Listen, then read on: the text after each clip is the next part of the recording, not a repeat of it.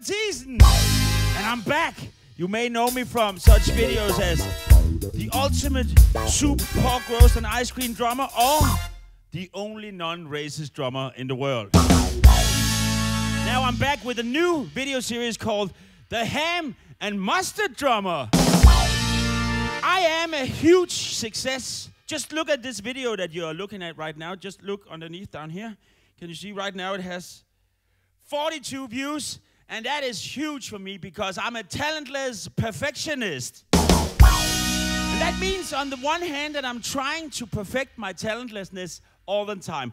And on the other hand, I don't have the talent for being a perfectionist. And that makes me the perfect teacher for you because there is so much talentlessness in the world right now. 90% of everything is actually bad. It's shit. 90% of rock music, 90% of hip-hop, 90% of restaurants are bad. And that means that there's only this last 10% that is really quality. But capitalism is controlling the earth right now, and capitalism says that there must be growth all the time. Everything must grow all the time. Also, the 90% of shit. And that means that there is so much shit right now that if you want to succeed in this world, you need to be talentless. Talentless. And this video will show you how to perfect your talentlessness. His mess. In order to get your talentlessness out there, you of course need to play a lot of gigs. And the only real gig that is left that hasn't been taken over by DJs are playing receptions. And playing receptions is actually really bad because no one wants to be there. Everybody is bored and no one wants to be. Nobody's talking. It's really bad energy, but everybody's walking around with a plate with some ham and some mustard on it. And you, the musician, always needs to play very early when nobody's drunk yet.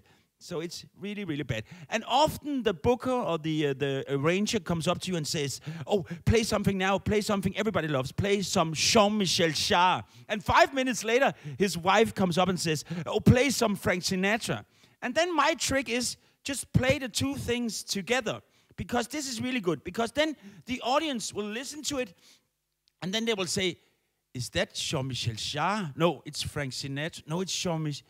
And then they won't notice that it all sounds like shit. So do like this.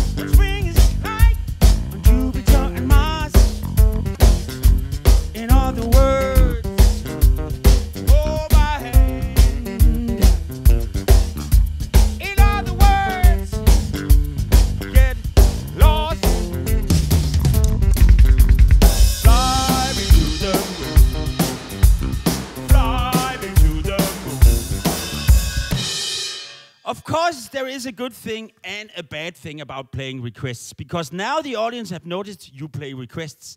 And then people will come up to you and ask all sorts of things. And the good thing about it is that then you can use a lot of time just talking to the one who wants to request some music where you don't have to play. Oh, you want to hear some Michael Jackson? Which song? Billie Jean? That's not a Michael Jackson song. No. It is? Then I have to check it on the internet. Then time goes by where you don't have to play. That's a good thing. The bad thing is that you need to know a lot of songs. And that is, of course, hard. It's not all the harmonies and melodies. No, it's all the lyrics that is very hard to know. Impossible to know all the lyrics. So then I have a little trick that can help you with this. Just improvise the lyrics.